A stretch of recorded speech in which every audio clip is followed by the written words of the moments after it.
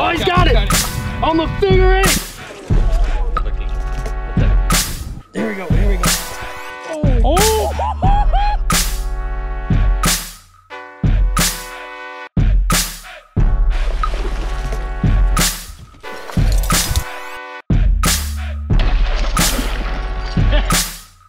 You guys smell that?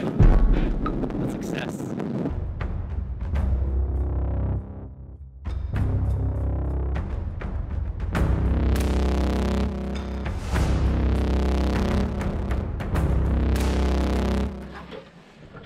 There you are. Tim. All right. What's up? Welcome back. Go get him. You guys recognize this guy? Well, maybe. They haven't seen the video yet. No, but probably haven't. it's coming. So by the time they see this, Yeah. Then don't know who you are. All right. Cool. Where are we at, Scott? Lake of the Woods. All right. Canada. What Go get him. What kind of weird dance is that? I don't know. That's how they dance in I don't- Canada.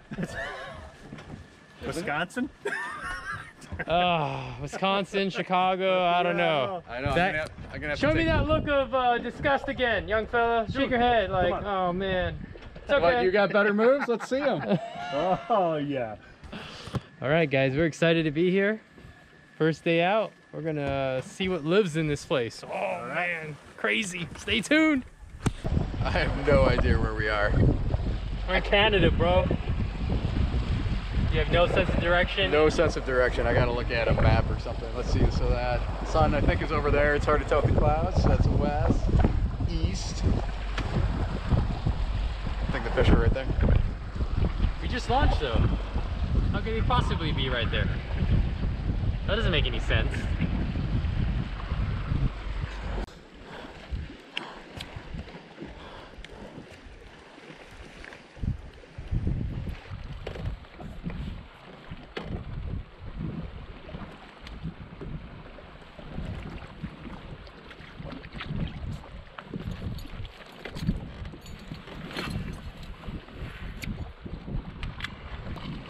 I'm not gonna feel bad about my figure eight at all. Because I've actually caught quite a few fish in my eights. Just not muskies. Small. Oh, sh!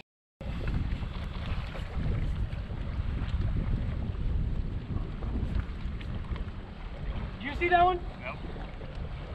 High 30s, low 40s. About not getting. I like my figure eight. Oh crap! Okay, there we Yeah. go. All that. We've been fishing for 10 minutes. Just raised the first one. Here we go.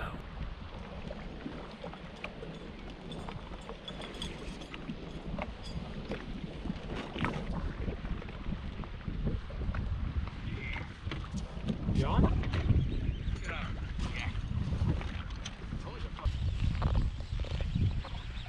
Here, watch your left foot just in case. Hey! Oh boy. It is a pike! Nice! Oh, cousin of our quarry. Nice pike, man. Oh, hey, oh, thank you for that. Rad. Call it Frankenbait. I like it. The Frankenbait. First victim. Want to breathe a little?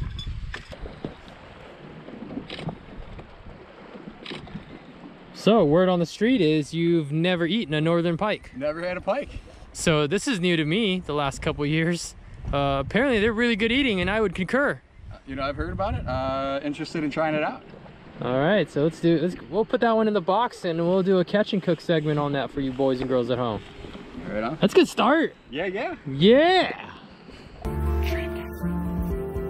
Pull up to the lake, see the same thing. Some old, some new with the same name. Don't matter cause we all rep the same. Ayy, dream game, dream game, dream game. Trying to catch that lucky 23 man. Never settle, catch fish, not feelings, ayy. Got that aptly named body bag. Oh yeah. It looks pretty lively.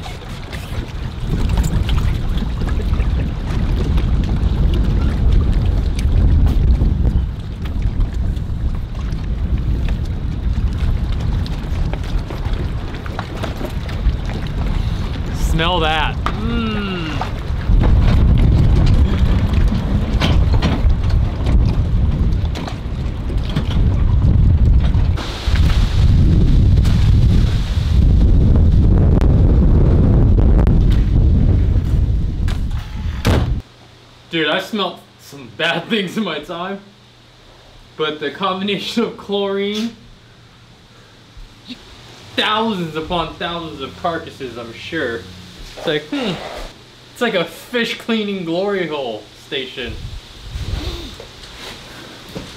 This is all bad. Brought my fish fillet mat. Oh god.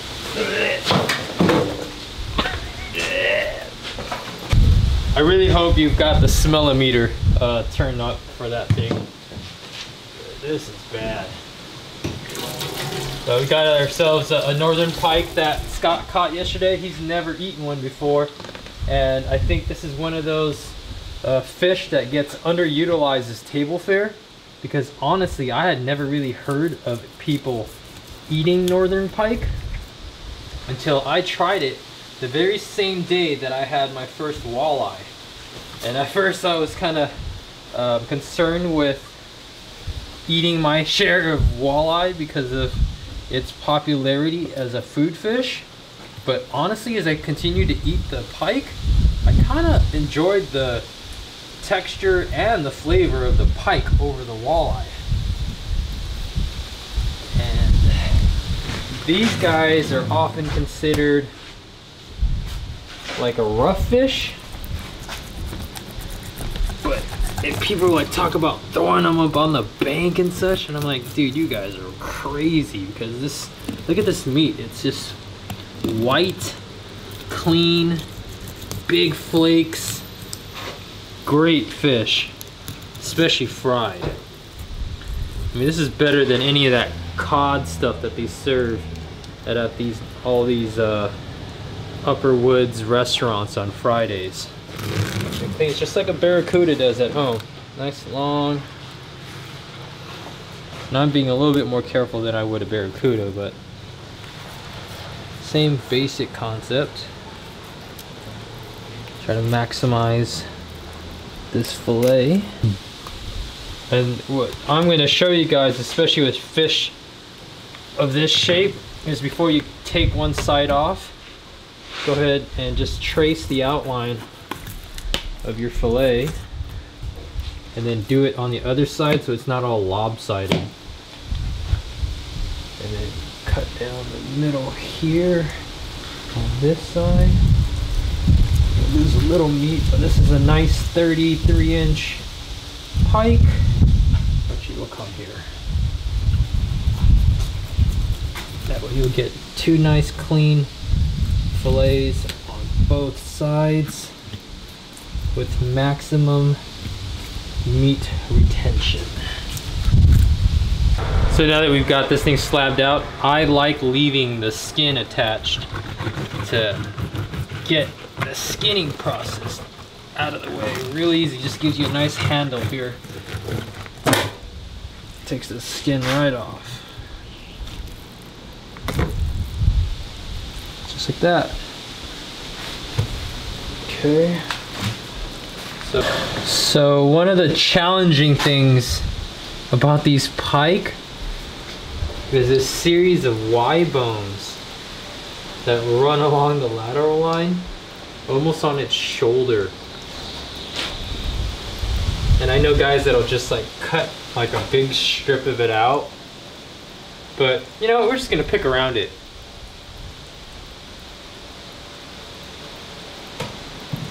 Rinse this off. Right.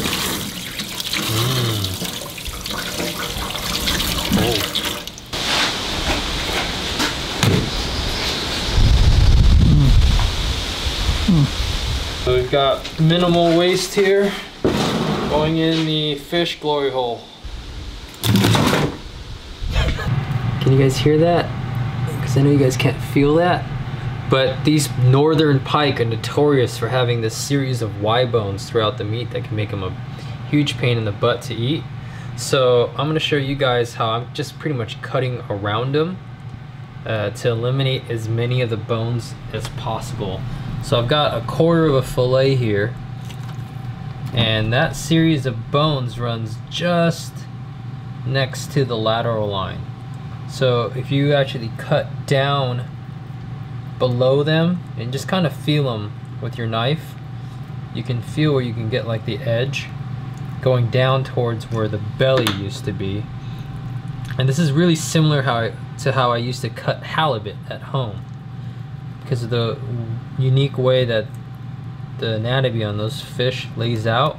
You kind of have to like cut down that lateral line and then fillet off of that. So I'm kind of treating that series of Y bones almost like the actual vertebrae. So I'm feeling for them with my knife, with my knife right there, and then you kind of cut down at an angle like that, and that whole belly section now is free of bones. And although this kind of butchers the presentation, that's the nice thing about fish fries, is at the end of the day it doesn't really matter what it looks like. You got a nice clean piece of boneless pike meat. And then on the other side, we're gonna do the exact same thing, and you can feel those Y bones really prominently. And it's kind of a similar technique. I'm gonna feel for the edge of it with my knife, and you kind of almost cut down and really treat it like it was a whole fish, like if you're filleting a walleye or a crappie. You can see here it stops my knife. You can hear it. Click, click, click, click, click, click. And that is the point you want to kind of cut down to, and then turn your blade and then shave off that meat. This is coming off the upper half of that loin. You can see how the split of the bones is still in this chunk of meat here. And although you lose some meat,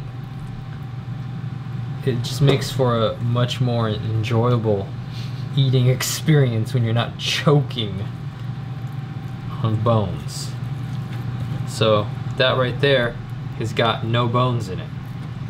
And once again, we're just gonna cover this up with this beautiful batter, drop it in this super hot iron skillet, and enjoy some bone-free pike. Here's a little bit of that waste, and all those Y bones are still in here. And here's the thing, there's still quite a bit of meat on this, so we're actually gonna use that same technique from the opposite corner and cut along the joint where the bones come together and that form the Y. And once again, we're just gonna shave it off. Let's see. And when you have a nice mid-sized pike in the 30-inch class like this, it kind of makes it worth the effort. Especially if you want to serve some pike to friends like Scott, who have never had it before, but don't want them to be turned off by almost dying. You can see there, all those Y bones run along that stretch and that stretch, and you know, there's a little bit of butchery involved, but for the most part we were able to harvest all of that meat.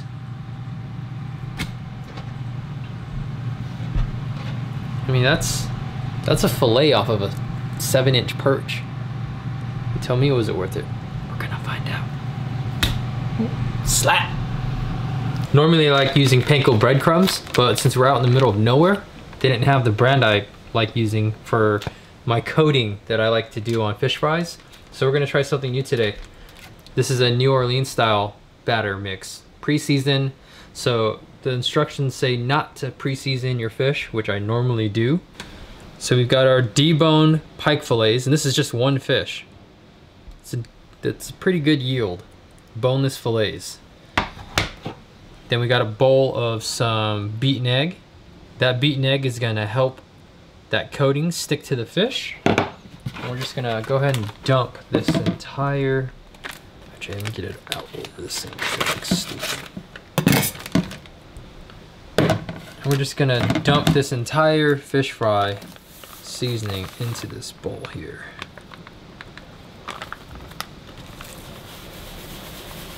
Smell that, smell it. It smells pretty good actually. This is from the same brand that we use for our crawfish boils. Good old Zatarains. So Real simple process here, guys. Just take your clean piece of fish, get a nice coating of that egg batter, let the excess drip off, and then goes right into the breading. And this stuff looks like it coats pretty lightly. And it will be ready to drop in the hot oil. Dust off your excess breading and it drops right into the fryer. Good grief! Cast iron, huh? I mean, I'm afraid to drop this thing. There's some substance there. You excited about your first pike eating experience? I am. I was expecting it to be tabled and ready to eat, though. Oh, my bad. I'll step on it. My bad.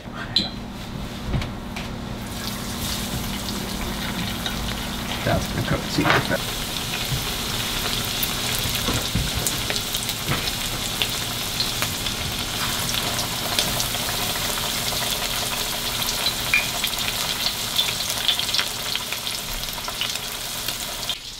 You're part of the crew. Gotta get you on the other side.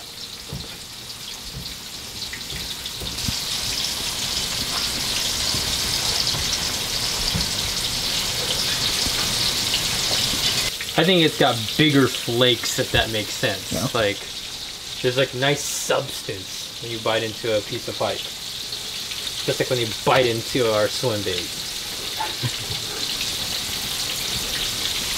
That's important because like you just started eating fish? Yeah.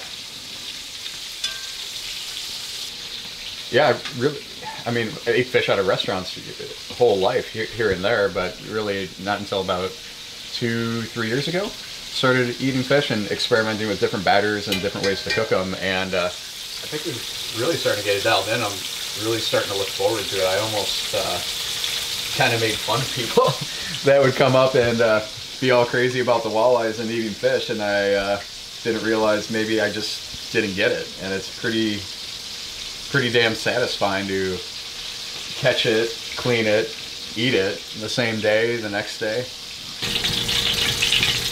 Bon appetit. Are we in French Canada? Mm-hmm. Applicable. Good. Tastes, I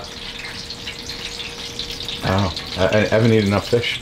It's not much different than perch or walleye. That's good. That's a good thing. Yeah. I mean, that's in good company. I'd say it's a little, maybe a little bit denser than walleye, but Yeah. I think that's kind of a good thing. That's not even a real piece either. Yeah. That's like a little intro piece. So I don't know if it makes sense to say leaner. Whew! Sizzling hot, boys and girls. Just kidding.